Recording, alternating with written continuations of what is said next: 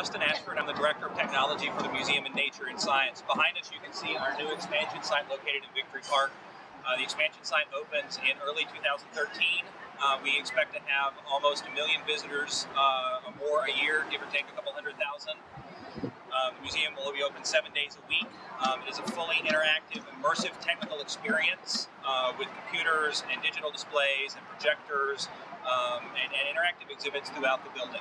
I guess my first experience with CommScope was at Cowboy Stadium, where we put in miles and miles and miles and miles of fiber and copper in that building to support the stadium and the businesses and the team that's there.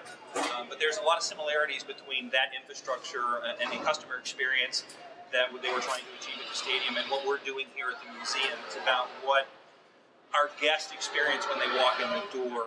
So it's all about the experience, that immersive, high-tech experience that we need to present to capture today's youth. So the building itself is connected with 200,000 feet of CommScope Cat6 cable, Systemax cable, as well as about 5,000 feet of single-mode and multi-mode CommScope fiber.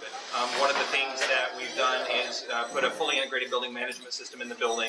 It will track every drop of water, every kilowatt of energy, every BTU of gas that's consumed in the building, as well as security entrance and exits, and that type of information. That will then use that information. It runs over the network. It's connected to the network. We'll publish the information from that system out within the building, within those kiosks, and really out to the world as a way to motivate other buildings and children to be environmentally conscious in their decisions.